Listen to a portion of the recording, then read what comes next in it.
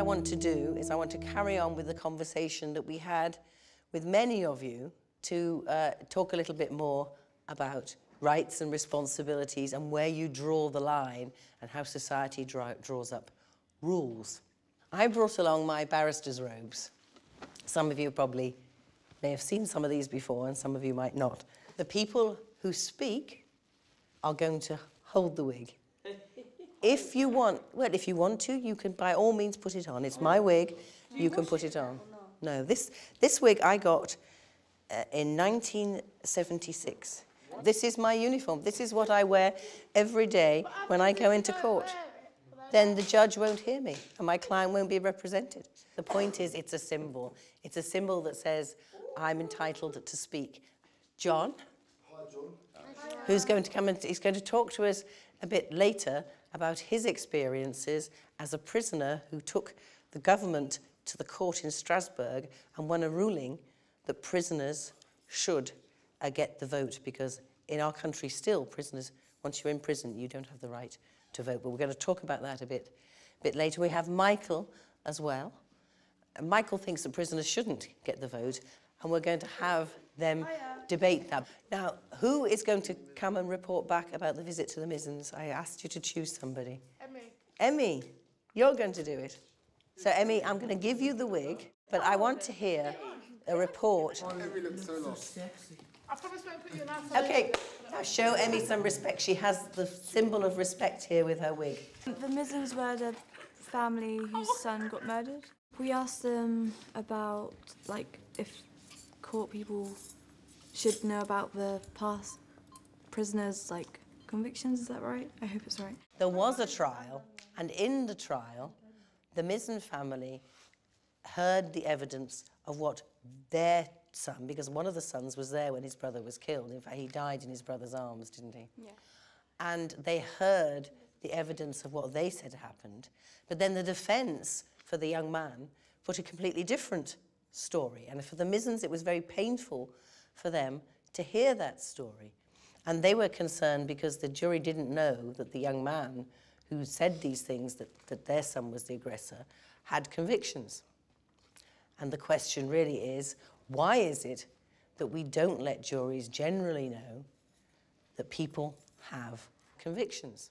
Jordell, tell me why is it that people don't normally know whether someone who's in front of the jury has been in trouble before or not? If someone don't basically know you, right, or if they've heard stuff about you, they've already have that vision painted in them. That's the type of person you are. So you're coming there with a clean slate, and then basically you make your opinion about me when you meet me for the first time. There's an expression, give a dog a bad name and hang him. And essentially, that so just because someone has made a mistake once and done something wrong, the law assumes that unless there's a reason, we should judge them as someone who is innocent until proven guilty. Angelique, what do you think about it? If I was on the stand, yeah, I don't think the jury should know what I've been convicted for before, because it will implicate their judgment of me. And if I've been guilty before, but I'm innocent this time, it will make them think that I'm guilty again. Now, does anyone think that there are circumstances when you should know what the person has done? Yeah, like if it's like murder or something like that, I think that the jury should be told if they've got any like violent related crimes or something like that. So I think what you're saying really is that it depends how relevant the crime is. Who else went to see the Missons? Michael, what did the Missons think about the fact that they knew that the boy who killed their son actually had a long record, and yet he was presented to the jury without those being known? They wanted to actually have his history like checked and everything to make sure he had, like, if he had convictions, yeah, why weren't they brought up in court? Can you remember the particular point that they made? Not fully. I think one of the things that upset the Mizzen so much was that they felt, and indeed the jury in the end found, because he was convicted, that the boy was telling lies. And he was saying things about their son which didn't happen. And they felt that the jury would have been better able to judge that he was telling lies if they knew what sort of person he was. Georgia, you look a bit sceptical. Have you got something to say about this? I think they should know about every crime, no matter what, really, because if you do something bad in your past and you do something again, say you did do it, I think the punishment should probably be worse to stop you from doing it again once you get released or once your punishment is over. And if you haven't done it again, then you should be able to trust in the law that they would make the right decision upon you. But the question is, should we trust the jury to be able to go beyond the fact that you've done it again to judge whether you've done it this time? How can a stranger, like, all right, I'm not saying the jury should be like members of your family or anything, but do they know like what the person's like and stuff? Yeah, but so No, that's the point. That's good. This is like a blank person making an opinion of you for the first time. And if they find that the opinion they're making is obviously that you're the one in the wrong, then, do you know what I mean? Because none of these people know each other. One of the things that the Mizens were upset by was that when the defence put their case was basically that Jimmy Mizzen was 6 foot tall, and therefore, of course, he was aggressive. So in other words, what they were saying was they were making the sort of assumptions that Jordell was saying we shouldn't make, but the defence was using them in a way to try and make the son look bad. In fact, of course, the jury showed the common sense and decided that he was guilty, but until the jury decides, everybody is presumed to be not guilty. Do you think that in Britain we've got the right balance between the defendant and the victim? You come into the witness box and the jury judge you on what you say and do that day in the witness box. And if you convince them, you win. And if you don't convince them, you lose. Now, who thinks that that is the fairest system? Those who think it's a fair system, can you all go and stand on the right? Let's see. Those of you who think actually you should know more about it, come over here. And those who are not sure, can they come in the middle? So I think actually what's interesting here, guys, is we've got people over here who think definitely you should always not, people over here who think you should know everything, and people in the middle who think it depends. And in fact, the law at the moment essentially is in the middle. Jordell is going to sum up why he thinks he's right.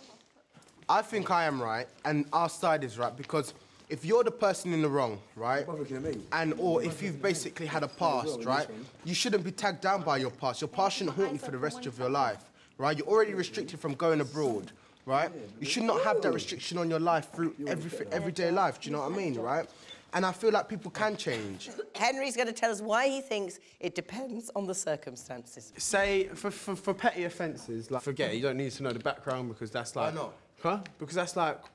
But any offence... But this is what I'm saying. Yeah, for petty offences, like possession, possession, criminal damage, stuff like that, yeah, you don't need to know the background for, yeah, because it's... You got arrested for that one thing. You got arrested for that one thing. You got arrested for that one thing. But then for murder and stuff like that, yeah. Not like. Think of how many people like will like smoke cannabis or possess drugs and all that, yeah. Not everybody, like it's a select number of people that will actually go and kill someone, yeah. So it's good to know more about their background. Georgia, you think you should know always. So tell me why. It doesn't matter what the crime you did, because it builds up a picture of who the person is and what they've done in their past. And you're defending them saying that they shouldn't know anything, but the people shouldn't have done it in the first place if they don't want that on record. It's all about learning. And so if you're put in that position, people should know your past and should know what you've done so they can build up the right idea of you, because if you're a person I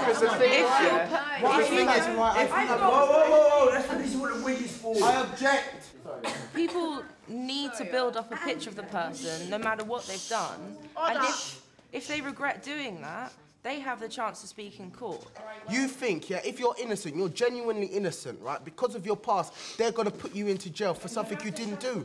No, why should you trust the law? Because they've already... How are you going to trust them? The law needs to be fact, not trust. The reason they have 12 people that don't know each other is for them all to make an opinion of you, of their self. If you want to tell somebody, right, about your past, you've got to tell them about every parking ticket, every time you're late for your bill. Tell them everything then. You can't be selective, it's either one or the other. So no, I do agree with you. You don't really need to know their past, because it's not about their past, it's about the crime they're doing now. So if you're going up for a murder charge, it don't matter if you've killed 10 people before. well, they don't, because it's all about the evidence that happens now. It don't matter if you ain't ever done anything before. Say if you're being arrested for one thing, yeah? Oh, who Blondie. cares what you've done? It doesn't make any difference to the time it is now. It makes no difference at all. If it's linked to it, then yeah. If it's not linked to it, then why bring it up? You don't have to tell them, But like, there are smaller things that contribute to the way people's personality are. And it's been proven, like, through psychology and stuff, that all of these things can relate to what you do later on in life. If you was given an opportunity to get a good job, right, even though you had no GCSEs, you're saying the fact of you nearly getting the interview and being able to get the job, you should basically be rejected because you never had the qualifications. Is that what you're saying?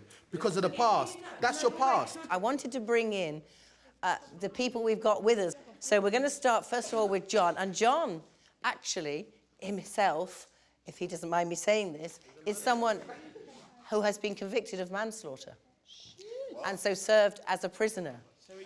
And so, and whilst he was in prison, obviously he lost many of his rights, the right to go out. But what he also did whilst he was in prison is he lost the right to vote, and he felt that was wrong, and he felt it was so wrong that he actually took the government to court. I left school at 16 without any qualifications. I ended up in prison committing different crimes. And then, 79, I got convicted. I did a killing and got convicted of manslaughter. And then, 89, I had a transformation, changed. You know, did away with all the violence of the past and the criminality, and decided to study the law. And I suddenly come across this quote that's saying that there was no votes in prison. So the first thing I did was ask why. Couldn't find any reason why they was denied the vote. So I decided to challenge it. I lost the case in this country, even though they brought the Human Rights Act in. And I took the case to Europe, which you can do. So I won the case, the first instance, in the chamber in Europe. The government didn't like the result and appealed against it. They lost the appeal, so I actually won at the Grand Chamber. But for the last 5 years, the previous administration and the present administration are not changing the law, even though the highest court in Europe has decided that all convicted prisoners are entitled to the vote. I've got Michael here. He disagrees with John, and he wants to put his side to the case, so I'll give him the wig, and then I'm going to throw it open to all of you to ask questions and to discuss this issue. I've got involved in politics. The party I'm in is UKIP. I've been on in Question Time. I like speaking to young people about these things.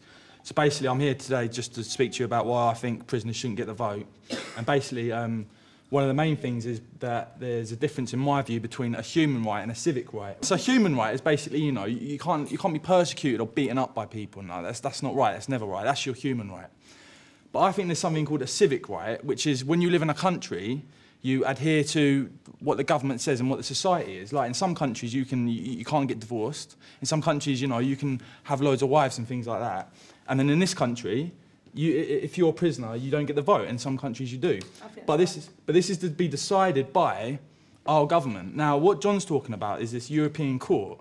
And basically, this is made of 47 judges from all over Europe. And basically, they have decided that our government should let prisoners vote. Now, my argument is very simple, is that I think with rights comes responsibilities. Now, if you want to break the law, there's got to be a punishment for that, and that's going to prison. And when you go to prison, there's certain things you can't do. You can't walk around. You can't, you know, in the outside world, you can't meet the people you want to meet. You can't, and you know, you can't vote. And I think that's good and right. Once you've come out, once you've paid your debt, then you get the vote back. Right? Aisha hasn't said it, so let's have her to say something. I don't understand why everybody, like the countries in Europe, are like telling Britain to get the vote for prisoners. It has nothing to do with them, not really. Like if Britain wants to like get a law where prisoners can't vote, then that's their right. I personally agree with John, yeah, because prisoners, yeah, when they're in prison, yeah, the government that will be put in power or whatever, yeah, affects the prisoners and the prisons as well. So they should be able to have a right to say, like, who they want to have in charge of the prison. If you are big enough to do a crime or go into prison, then you shouldn't have the choice in what your punishment is. Yeah. You shouldn't be able to affect the way, you know what I mean? You shouldn't be able to affect them because you're you're being punished. That's what it's all about. Why do you think you deserve the privilege to be able to vote? The government argued that position. They said in the court case that voting isn't a right, it's a privilege. I said it wasn't. I said it's a human right, and it comes under Article 3 of Protocol 1 of the Convention. And the court agreed with me. And they said it is actually a human right. If you have someone turning around and say, oh, you can't have the vote, what you've got is politicians choosing the electorate. And it's up to the electorate to choose the politicians, not the other way around. Theoretically, if he's took someone else's life, hasn't he took someone else's vote? So why does he get their vote in place of them? Yeah, that's a very good point. If you agree with John, stay on this side. If you don't, please move over to that side. Yeah, go on. It's be interesting to see. If you don't agree with John, please move over to that side. Oh, let's have a look. That's good. Okay, so we get a bit of an idea. I agree with John because I feel that if you know what's going on in the outside world and a party is coming into power and you agree with everything they say and you feel that they're right for you, they could possibly stop you offending in the future. Because I think the reason people offend is because they don't agree with some government rules and society. No, you have to listen to me because I listen to you lot. Okay, guys. Hey. Right, the reason I agree with John is because there's a difference between a privilege and a right, and it is a human right to be able to vote. Even if you have done something wrong, you should still be able. You're still a human after all. And yes, yeah, there's always the consequences that, you know, they've done wrong, you know, and someone will be, you know, if they've hurt someone's family, why should they be able to take their vote? But at the end of the day, they're still a human, and if they've realised they've done wrong, that's even better. The minimum time that a party can be in power, yeah, is 4 years, yeah? Five years, whatever, yeah? So that's the minimum. What about the people that are in there for like a year or that, yeah? Huh? Yeah, they shouldn't have gone in there, but what about when they come out? When they come out, what? They want to have a choice of what government they come out into. One about Andy's point and then about Henry's point. One with your point, I think that is absolutely, like, just absolutely, completely and utterly rubbish. That you think the way the government run could affect the way people go out and do stuff. I think when you go out and commit a crime, it's your own personal choice. Nobody makes you do it, nobody tells you to do it. Yeah. People might be egging you on, but that's your own fault. It's your own personal choice to go out and commit a crime. And on Henry's point, you're just wrong, mate. They actually do get a lot in prison. They actually do get an education in prison. You can actually study law, you can study English. When you go into prison, yeah, I say, yeah, you're allowed, you should end up having the right, yeah, to vote, yeah? No matter what things you have done in your past, yeah, even if you're still in prison, yeah, you should still have the right to vote. Yeah. You are allowed to actually be able to speak your opinion and let your opinion actually count. Yeah. While you're still living and breathing, that you still count for that one vote. That's John's point. All right. So you've got another one. A civil vote. You're in there because you're not a civilised person. I'm not going to kill someone and call myself a civilian. Civil, it's like civilian, isn't it? And they're in there because they're not. They're going around killing people, raping little kids, and you expect them to be able to vote for the government. Whoa. Please don't start talking. You've not got the wig in your hand. Yeah, you ain't got the wig, you can't do it. Yeah. All right. Yeah. What you're talking about here is the human rights that we've got. And we had to fight for. We got them. You took someone's human rights away from No, hold on. Okay, guys. Yeah. He hasn't finished talking. All right. Well, tell me how many human rights the last government took away with the illegal Iraq war. Tell me that. And George Bush. Tell me how many human rights. It isn't irrelevant. This is the issue. Wrongs don't make a right. No, and this is why. This is why. You vote just because the government made things happen. That doesn't make it better. He took one person's right away, yeah. Look how many people he's trying to get to have rights now. He's trying to get all the prisoners in this country to have rights now. He took one person's right away. He's done his crime and that. A civil citizen, excuse me, a citizen, yeah, they have to pay all these bills. In prison, what bills do you have to pay? No, not to live life. That's a luxury. Yeah, we have to pay. I'm not disputing there's an issue with people who commit crime. They go through the courts to get punished. It's a separate issue. What you're talking about here is purely the human rights that person gets because he's human. Are you not restricted in prison already? Are you not restricted? Yeah, this is the same. What they said in the court, and they actually listed it down. They said, what you lose when you go into prison, all you use is your liberty. Now, until you've been in prison, you don't know what liberty is until you've lost it. You know, it's not going down to the pub, not getting a pint. not doing things that you want to do. You've been told, well, this, yes, well, this is it. But the funny, well, that's, yeah, I'm not complaining about that. But that's what you lose is the liberty. That's all you lose. What you've got other people who try to do is remove other rights that you don't lose. When you can't go where you want to go, when you want to go, and the rest of it, that is what you're losing, and that's what people forget. The rights that I'm really concerned about are the rights of the victims and of the British public at large. And like, obviously, I know some of you aren't 18 yet, but when you're 18, you get to vote for a government, right? Now, your government should decide whether prisoners get the vote or not. It should not be done in a court. If you believe that prisoners should have the vote, you should vote for a politician who's going to implement that, and a government and a prime minister. Exactly. And if you disagree with it, you should vote against for a party that disagrees with it. That's how it should work. It's democracy. Yeah. What John's doing is basically trying to fight the UK government, which is basically the elected representatives of the people. And that's why it's fundamentally wrong, because people in this country mostly don't want prisoners to have the vote, because they see, well, we're already paying for these people to be in prison and everything. Exactly. Why should they get the vote? Why should they get a say? They can have a say when they get out and they're contributing to the money pot of how the run the country again. Yeah, because in prison you don't pay for taxes, you don't pay for nothing. All the bills my parents have to pay is to keep you in there, for you still to decide who governs us. Do you know what I mean? You referred to saying that you still get some rights, but in prison, such as education, things like that, but you get to go to the pub, and you get to take away more of the basics that make daily life worth living. So if you're going upon that point, wouldn't it be fair to take away all of their privileges, including education and everything else, to make it a fair system? Or are you saying that we're allowed privileges, but there are better things in life, such as voting, when it doesn't even out? You can have a system where you take everything away from them, which is what used to happen in this country. They gave them basically nothing. Or you can get a system where you suddenly become more civilised. Now, Winston Churchill in 1910, he said you can judge how civilised a society is by how you treat their prisoners. And this country treats prisoners very badly, which means that the society is actually uncivilised. Well, Churchill didn't support Churchill didn't vote support. Right, fundamentally, I just believe it's wrong to give people in prison the vote. They should get the vote after they've come out, and that will, you know, show that if you're out, you get certain privileges that you don't get when you're in prison. And the whole thing is about, again, I stress it, is that our government doesn't want to bring this in. This is being pressed by European courts. And there's even going to be something now where the European courts are saying, because our government didn't bring this in for the general election, every prisoner is going to be able to sue our government for £750, right? And that's taxpayers' money, £50 million. And that's the court that John supports. So I explained earlier on where they said that you only lose the liberty. The court then outlined which rights prisoners retain.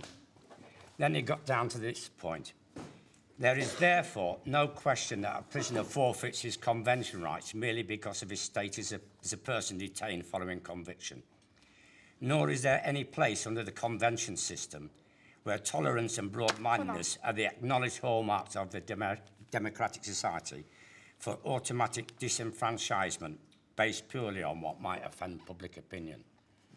Okay, so that's where we leave it. We actually have a majority for the people who think the prisoners shouldn't have a right, but there's a significant minority who think they do. So this is an issue that's not got a right or wrong answer. Thank you, by the way, all of you. Thank you to John and to Michael for coming.